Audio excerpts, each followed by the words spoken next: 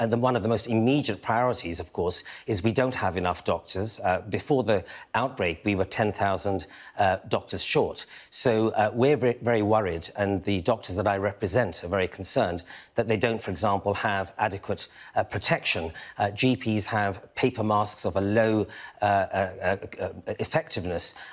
They're worried that when they're seeing patients in their clinics at close proximity, they might get infected, and if they do, they'll be off work.